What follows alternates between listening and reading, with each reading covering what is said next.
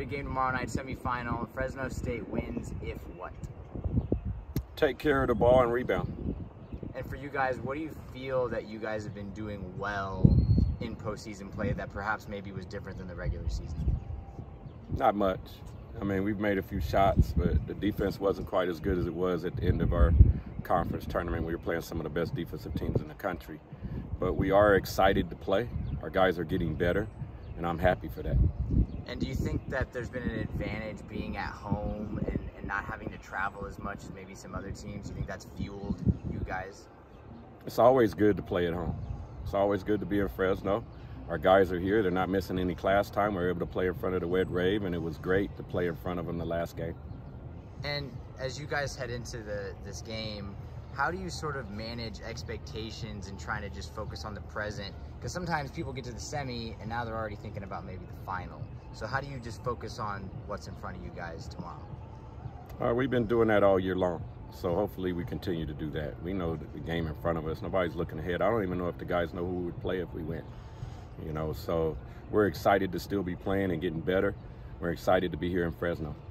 And Southern Utah, I don't know if you've watched any film of them yet or checked them out yet. What are some things they do that may pose a challenge to your team? They've scored a lot of points this year in their conference and in the preseason. They've had some pretty good wins, right? They're very challenging that way. They got some really good transfers. So they're very well coached. So they're going to be a tough challenge for us tomorrow night.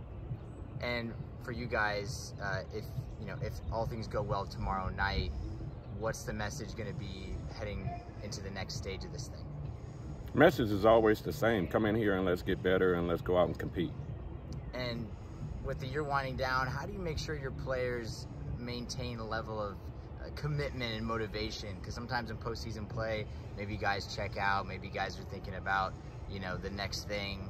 How do you make sure that that motivation stays? We talk to them. We talk to them, not at them. We give them experiences. We gauge their effort in practice. Right, so we, like anything else, our guys are ready to go, and that's a very good question.